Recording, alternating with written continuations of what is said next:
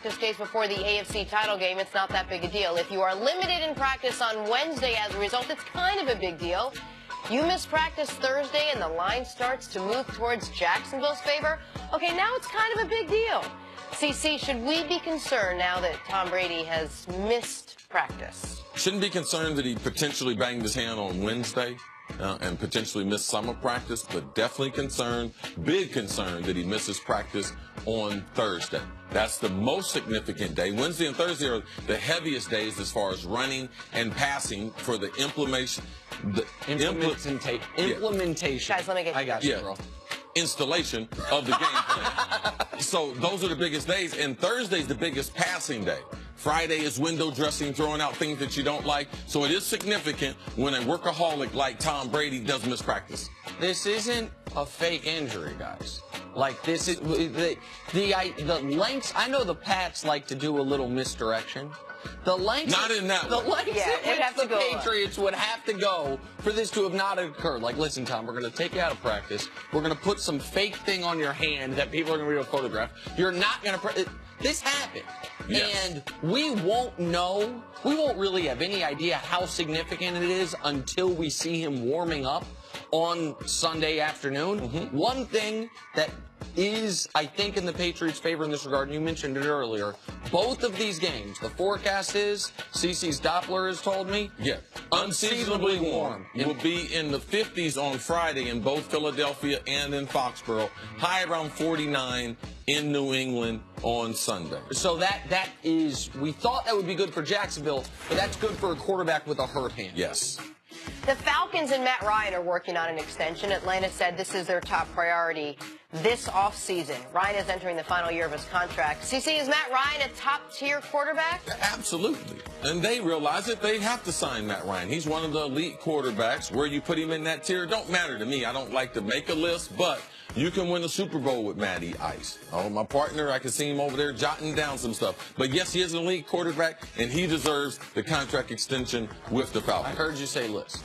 Did you want the list? Give me a list. I love lists. Give me one. All right, so where Matt Ryan ranks, I'm doing this off my head. Rodgers, Brady, Breeze, Wilson, Big Ben, Cam. There's your 6. Matt Ryan right there. Carson Wentz, got to see how he comes back from the knee injury. Deshaun Watson. So at best he's 7th, at worst he's 12th. That means you got to pay him. Now, I am curious, as we've seen the Lions go through, as we've seen other teams go through, once you pay the quarterback, can you keep the rest of the talented players around? The only thing in the last few years, the salary cap has gone up incrementally faster than we thought. So it's not as hard as the Joe Flacco. So they're starting to be able to recover from that. Absolutely. And Matt Ryan's a lot better than Joe Flacco. That was a tough one to recover from. To the NBA now, James Harden returned to the court for the first time in 3 weeks. He only scored 10 points, but the Rockets cruised to a 116-98 win over the Timberwolves. So, Nick, now that Houston, we no longer have a problem, can the Rockets challenge the Warriors with a fully healthy team? Just a note, Jenna, and I know you don't like critiques on your scripts. People in Houston despise that term. Guess where we live? Well, there's one city that despises it, and everyone else finds it wildly hilarious. Do the Rockets present a problem for Golden State? They right now present the biggest problem of any team in the league, as they are presently constituted. Now, Golden State's still a favorite, but the Rockets they're best equipped to beat Golden State. Minnesota's really good this year. They blew them out without Harden playing well. That's noteworthy. Yes, this is the second most talented team in the NBA. Don't be mad at him, Jenna. He's our partner.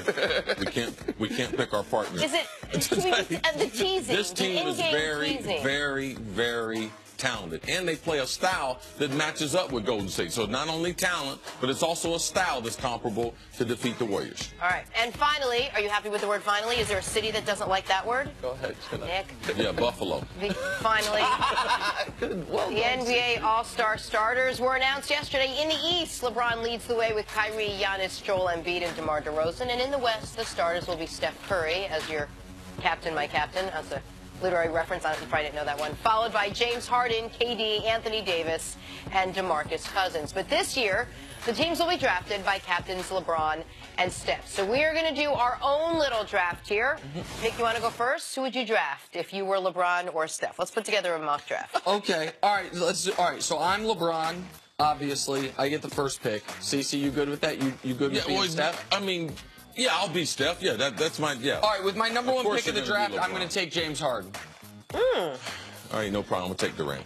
Okay, with my number 2 pick of the draft, I'm going to take Anthony Davis. No problem. I'll take Giannis because I ain't messing around with. I need some length. All right, well, I'm going to go Boogie. Get a little Anthony Davis brow and Boogie combo. No problem. I'll put a Boogie in your nose, and I'll take Joel Embiid. Oh. Joel Embiid, hit me up, Rihanna, because he's on my team. I'm the captain. I know you said you make the All-Star team. I know he turned you down last night, but, you know, he don't know what he's talking about right now. Okay, all right. So now we're down to 2 people, and you think you've boxed me in. No, I haven't all boxed that's you left in. I mean, it's the All-Star game. They're all great players, man. DeMar DeRozan and Kyrie Irving. You think I won't take the best player available because of petty personal beefs? DeMar DeRozan deserves to be drafted, man. He's had a great year. He's got Toronto in great position. You know what? This might be the... I'm taking DeMar DeRozan. No problem. I'll take Kyrie. It was Uncle touch Drew. and go there for a we while. always got a spot for Uncle Drew, man. Man, you're always. Look at all these little guys on your team. Little guys. What's Steph going to do? What's Kyrie? Come on, man. This is going to back him down. All right, who do you think LeBron is going to pick first? Durant. Because they've worked out a lot together in the past. They do have a relationship. He's going to take Durant first. So I think LeBron's going to end up in Golden State next year. Oh, that's it. That's a hot take. Also, Case Keenum. It'll be Durant or Harden. Those are the 2 best options. Now, Giannis has been campaigning for LeBron to take him, which is an interesting one. Giannis has been campaigning for LeBron and he to team up. That one won't happen. Our producers did you a favor there, CC. They took our team off the screen quickly because we don't need America to see how mollywopped your team would be by mine. I mean, I'm like 8-point favorites without even any reserves. You got no size. I mean, look at Nick, all of your bets look good until you make them. Now, Vegas might be 8 points. Then when you put some money on it, you can forget that. You can cut that in half. All right? I like my squad.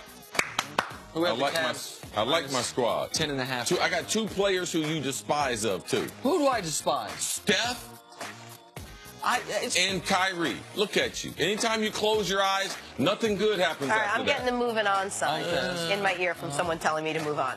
On paper, guys, the Cleveland Cavaliers own the Orlando Magic. They've beaten them 19 of their last 20 times. But last night's win was anything other than celebratory. Cavs found a way to blow a 23-point lead. In the third quarter, they missed all 9 threes and shot 6 of 20 overall. But due to a fluky last few seconds, they eked out the win. Here's LeBron after the game. We want to play better, and we know we have the ability to do it, but right now we're in Strugglesville, but it felt like a win. We needed it, definitely.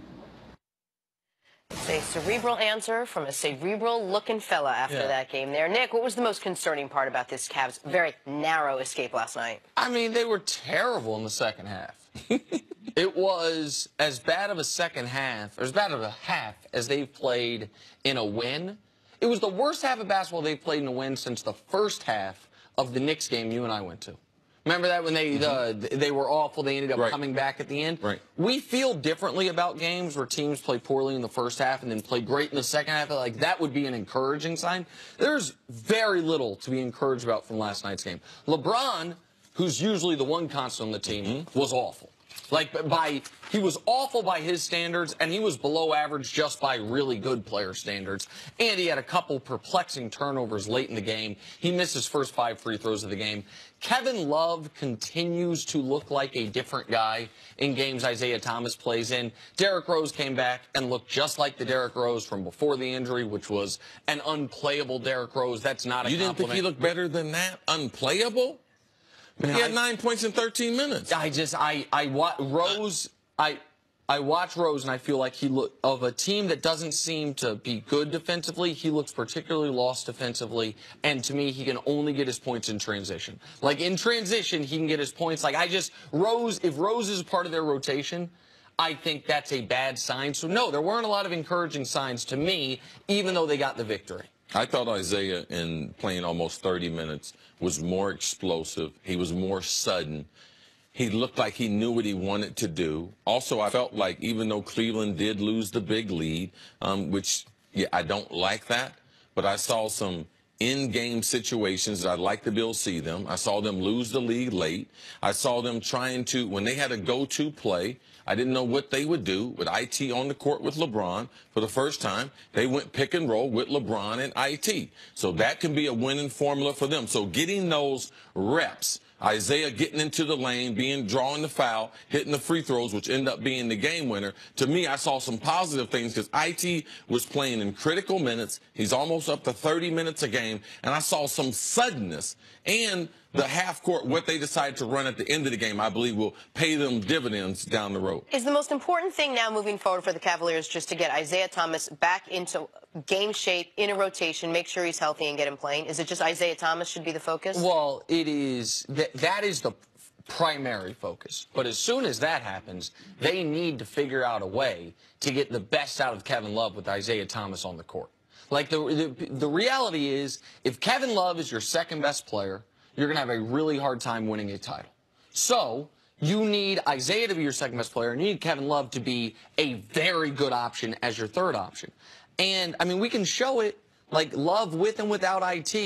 The points are per 100 possessions. It's 32 to 21. His shooting percentage dips by, what is that, 15%? His field goal percentage dips by 5%, nearly 6%. Like, Love has just been a different guy with Isaiah Thomas on the court, and that's something they have to fix. Like, they cannot. Go ahead, Jenna. No, it just seems like there's no solutions that are out. The only solution seems to be either stuff him in there and try to make it work, or it doesn't work. I don't see. It's not an option for Kevin Love to be the second option. No, though, there is a solution, and that's him playing more time. Isaiah Thomas is not a point guard. He is what you call a scoring guard. That means he might not run the offense as efficient as a true point guard, but he's going to be able to score the ball more than typically a point guard too. You also have to realize LeBron was the point before. He's at an all-time high as far as assists. LeBron is great at getting players in the position that they love to score the ball the most. So that's the compromise now. He went from LeBron was his point guard, getting him the ball where he was featured the number one option on the offense, compared to IT, where he is the third option, and we're trying to get IT involved in the game. So that's where the Cavs are right now. LeBron James is a better point guard than Isaiah Thomas, and it's affected the rest of the offense. That part will come back around because LeBron, when they get in critical situations, him and IT will split the ball handling duty. Do you see a scenario whereby this team can be successful with Kevin Love as the I will not finish my sentence question? Go ahead. Jeez, do you see a situation where this team can be successful if Kevin Love is your second option and Isaiah Thomas is not? No. I'll pause. No. So then Isaiah Thomas has to be the biggest priority right now to get up and running. Because the NBA, where it is right now. Look who Golden State has. Draymond, Clay, Durant, and Steph. I mean, they have 4 legitimate superstar players. So you can't be like, is Kevin Love, is he good enough? He's not good enough on the offensive and the defensive end to be able to match up with those players. If Love were a top 10 player in the league, then maybe the solution would be, listen, we're going to do a LeBron-Love combo. IT, I know this isn't what you wanted. You're going to come off the bench. You're going to be our energy off the bench, scorer off the bench. But a LeBron-Love combo, where Kevin Love is in his career, even when he's playing as well as he was a month ago, is not good enough to beat the Golden State Warriors in 7 games. So that's why they have to, you were right, Jenna, the primary focus has to be getting Isaiah Thomas to where he looks like Isaiah Thomas. And that's why even having Kyrie as the number 2 option was not enough to beat Golden State. Right. So, and Kyrie is a better player than Kevin Love. And that's why IT last night took 15 shots. The game before, he led the team in shots. They are sacrificing some efficiency to get IT back into rhythm, to get IT back into shape. Once they feel like, okay, he's as close to full strength as he's going to be, then they can start actually working on things. Another thing that's important to note is, as CeCe talks about all the time, NBA teams don't practice that much. There's a lot of travel. There's a lot of games. One of the Ty Lue said before this game. It's a lot of fake fighting, too. Okay. We actually got to do some practicing. And you saw early in the game they looked a little bit better. But these guys just haven't played a lot of minutes together, a lot of reps together. So as far as, the question, anything to be encouraged or the most concerning part about the game last night, the most concerning part is while they're working through these things, they still don't have the attention to detail to hold a lead against Orlando. The thing about Cleveland Excuse me, I apologize. They are an old basketball team. And you could see that when they had the big lead. Young teams that are athletic, a lot like Orlando, are able to get back into the game. If they're not making their shot, people say it is a make or miss league. Yes, but it's also those other teams that don't make or miss, they have defense on their side. The Cavs don't have that as a holding card. So when they are missing shots, they are around the middle of the pack as far as NBA, as far as the quality of team that they're going to put on the floor. Yeah, and my last question will be, I understand now that you've explained it, what the strategy is in sacrificing a couple of things to make sure IT gets in there. But then you have the other side of it, which is the entire conversation we had yesterday. This team's frustrated. This team's tired. LeBron James is annoyed, and he's getting. That's All-Star game and the trade deadline cure all those woes. And they're going to add a piece of the trade deadline. Everyone's going to get a break at the All-Star game, and they're going to finally be able to see the finish line. Mentally, I'm not worried about this Cavs team. Mentally, if people remember, we talked about January last year. The last 2 weeks of last year, people were worried about them. They looked tired. Boston got the 1 seed. Then they came out and they swept the first 2 rounds of the playoffs. That's not to me, a real concern once the playoffs. You can actually see them in your sights. Jenna, he's wrong. I'm wrong? I allowed him to get to the end, but he's wrong. But at least you let him get to the end. They're going to keep struggling. I actually knew what the question was. You did? Yeah, about Kevin Love being the number 2. But hold on. They're going to say what you said again? I just want to understand it. They're going to keep. You think they're going to still continue to mentally and emotionally go through these things we're talking about right now, late in the year when the playoffs are coming up? I think they're going to continue to struggle the rest of the season. Okay. All right. Interesting. All right, we're going to take a break. Guess what's coming up next? Vikings star wide receiver Adam Thielen joins the show. We got a lot of questions for him. He'll talk about Minnesota's crazy ending to the last week, as well as other things. Next on First Things First. It's your first day on the job.